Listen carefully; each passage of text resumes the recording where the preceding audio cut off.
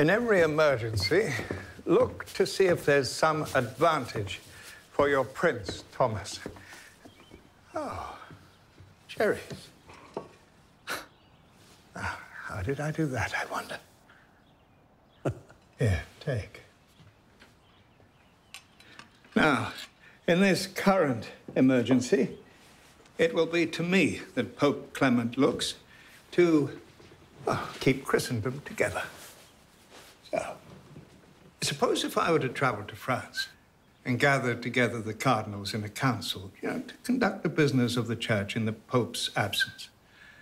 Now, if this business just happened to include the king's private matter, might we not rule on it? And voila, the King of England will be a bachelor. What? Not more gossip from the silk merchants.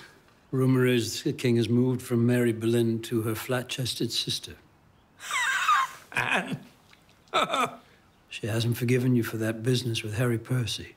Well, Cavendish tells me she's sworn vengeance on you. Poor chit of a girl. The king will have her in his bed by summer. By autumn, he'll tire of her and pension her off.